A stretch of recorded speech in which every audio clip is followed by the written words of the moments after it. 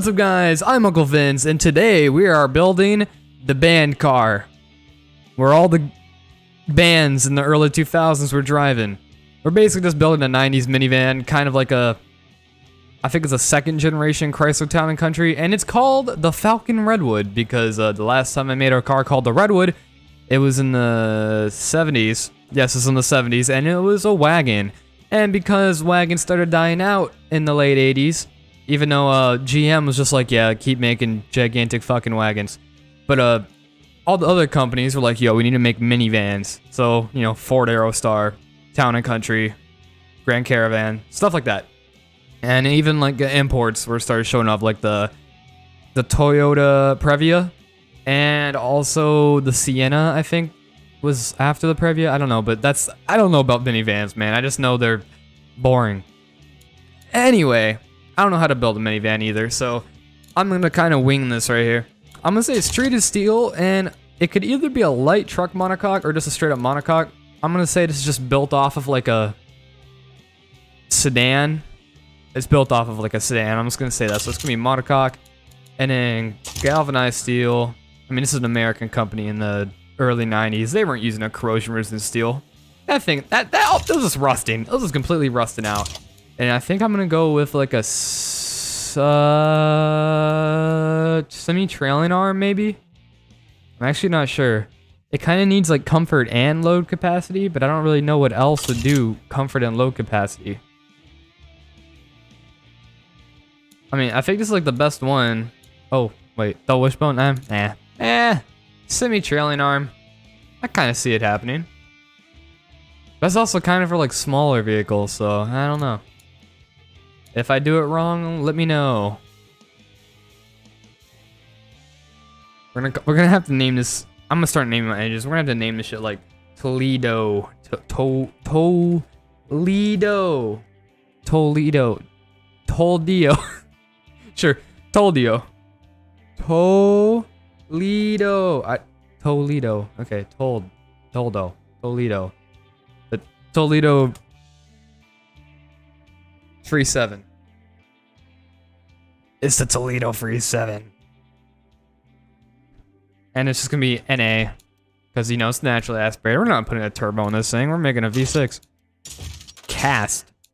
Direct acting overhead cam. Or, honestly, it could have been push rod. You know, you never know of these kind of things. And it's gonna be a 3.7. That's a little bit too big. Actually, we could make it a little... Watch. We can do this. We could tell all the people... Oh, look, your engine, it's economical. It's a 3.7, but then like one click and it's a 3.8. That seems like a very American thing to do. Yes, that's gonna be cast, and cast. I'm not gonna touch any of this. No variable valve timing, no turbocharger. Ooh, injection. How about this like straight up a single point EFI and single, and then like a standard. I mean, we can just like straight up go mechanical fuel injection per cylinder. Yeah, single point EFI, sure. And it's gonna run on premium because we're not running on that shitty gas. Like, actually, 90s, yeah, running on premium. I mean, this is kind of supposed to be like a slightly budget car. So, I mean, we don't need to make, since our engine's like bigger than most of them, I think, so we could probably run on regular and still get like enough power. And because the engine is bigger, it's more thermally efficient. Not fuel efficient, thermally efficient. And then it's gonna have all of this reverse flow and reverse flow because minivan, you know, real estate agent moms that are sad because they have 4 kids. Yeah, that. They're driving this car and they want some peace and quiet after they drop their kids off at school and they're going on to work, and their work day is gonna be complete shit. So then they gotta have at least a tiny bit of quietness. So that's nice. Headers and stuff, they're limiting airflow, and we have 132.4 horsepower. Nice. I kind of want like 140. We don't need any more than that, like at all. We're gonna have like a 4-speed, and the 4 is like an overdrive, so this thing is not gonna be fast in the slightest. Headers, short cast. Whoa, look at them headers, bro. Oh yeah, these are like not headers that you would see in a car like made after like the 60s, so this is more accurate. Okay. Cool. 160 horsepower. Oh my god. That's too much horsepower. Karen's gonna crash on the highway. There, 144. Just lower the cam profile. Alright, cool. It's looking all good to me. I can't up that much. Alright, cool. There's your engine. And now we're gonna have to pick this one. The Town and Country Caravan, whatever it is. I'll put a picture on the screen of like what I'm gonna do with this car. I think everybody can already guess. It's just called the Redwood, and the last time I made a car called the Redwood, it had wood panels. And if you would guess I'm doing that again, you're right. There we go, 4-speed. Now I'm gonna say it can go. I'm gonna like it's gonna top out like 90. It really wouldn't realistically go faster. Open diff. Ooh, radial and hard long life tires. Yeah, those tires look about right. And then solid disc in the front and a drum in the back in the 90s, because this thing has to be cheap and it's made by like an American company in the 90s. I mean, it was like designed in like the late-ish 80s. Like I'm gonna say this car was like finished with being designed in like 1989, and this is like the 5th year of it being built. So yes, we need all the seats, all of the seats. And then it's gonna be a basic. Actually, we can go with like a standard cassette. Actually, no, it's just a plastic dash with like a head unit and like some vents or something. And then the best power steering you can get. You don't need traction control. You're not gonna use it. It's too slow for that. Except it's probably gonna like not be able to go around corners because you're just gonna like flop over or something. And then we're gonna go with standard 80s, since I said it was designed in the 80s. Or late-ish 80s, like 1989. Then like standard springs, all this. We'll go with adaptive dampers. Whoa, or gas monotube actually. And then we're gonna go with kind of like a comfort, normal utility type thing. But I'm just gonna go with normal right now and see what we got going on here. We got issues with wheel spin. What the heck? How do we got issues with wheel spin, dude? Hello? Come on, get like an entire overdrive. Yep. Oh my god, first gear goes up to 50. We can't have that. That's not good at all. Okay, there we go. 4th gear is overdrive completely. And it's limited to 80. No, this is limited to like 112. Good luck getting there. You're not going to get there.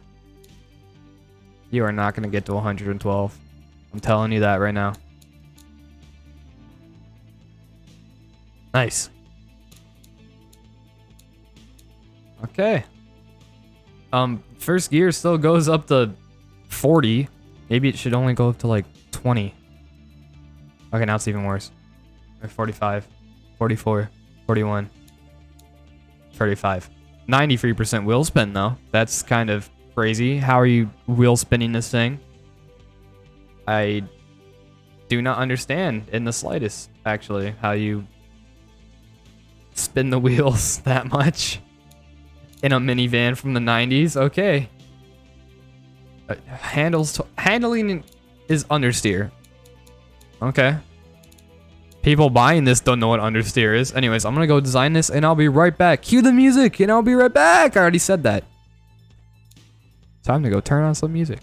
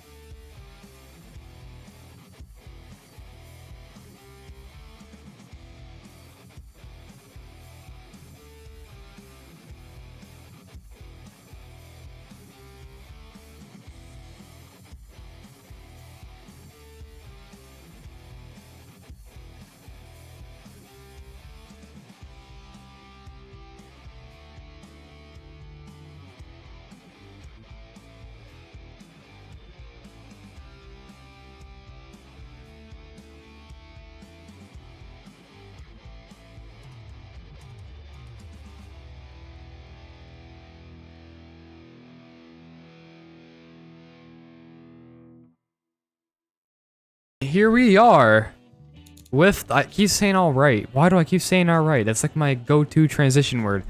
Anyways, this is the 1994 Falcon Redwood SE with the Toledo Free 7 naturally aspirated 144 horsepower V6 with front wheel drive and basically a free speed because 4-speed is just like, I just noticed that. Hey, you can't do that. Get out of my window. The rear bench seat was in the window. That was not good. Anyways, yeah, front, I don't know. It looks all right. Side, sure. And then back, okay. We got this little like I'm just gonna say this is a rust hole. This is a rust hole from the factory. Yes, that's what that is. Hey, what is this? What are you? Get out of my wheel.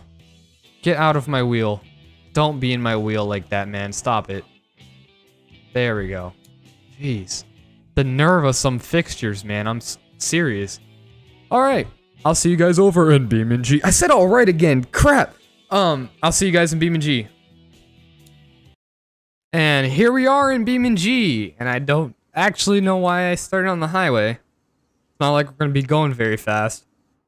But this car actually looks really good in Beam. Surprisingly, with the way I did the paneling, looks alright. And the back looks better than it does in automation. Other than, oh my god, I just noticed the seats are off like kilter. Okay, whatever. Don't look at that. Anyways, let's start it up.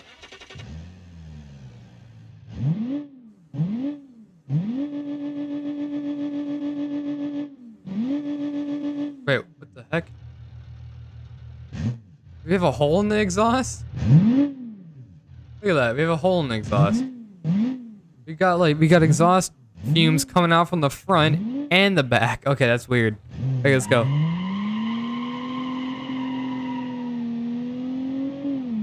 It's actually not that slow.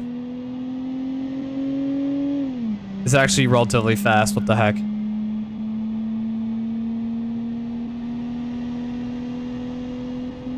We're going 100.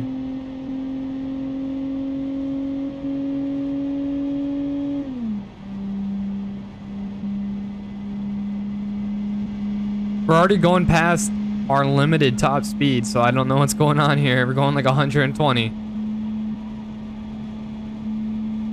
I would not want to go 120 in this rectangle. Not a good idea. We're almost 100. We're almost going 130. A lot of like sportier cars from the early 90s couldn't go this fast. That is weird. Oh, the brakes are like non-existent. Which is actually better than you would expect since we were just going 130 a second ago.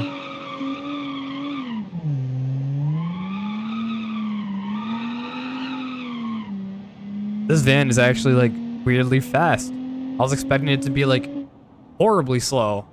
Let's do like a little handbrake. God, drop my controller. That wasn't good. How about donuts? It's front wheel drive, so no donuts here. How about reverse donuts? Yes. The brakes can't even hold it. Okay.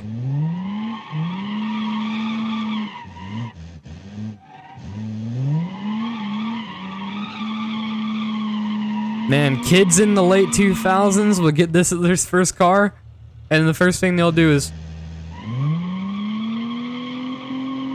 do a front wheel drive burnout. Or wait, hold on. Why did the flashers turn on? Can we do a... Nice.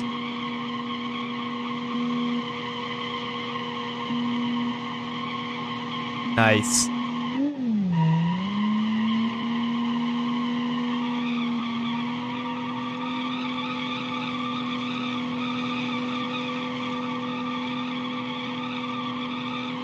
That's weird.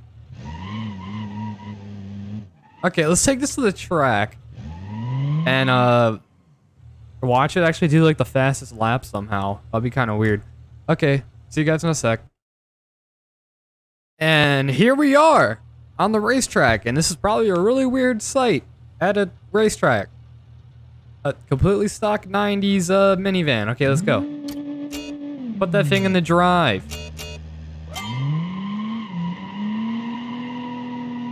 Alright, let's go. I can just like floor it.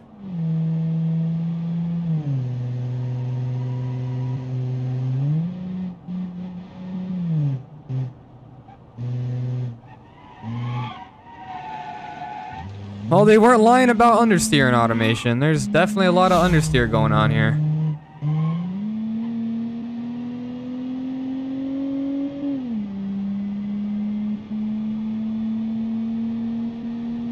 And the brakes are actually better than, like, I thought they were. Not too bad.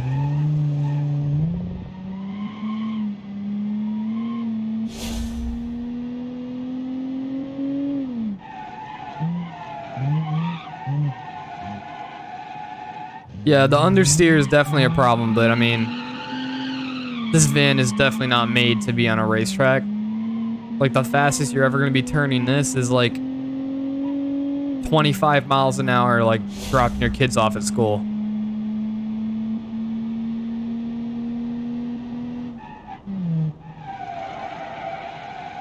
See, that understeer is really bad.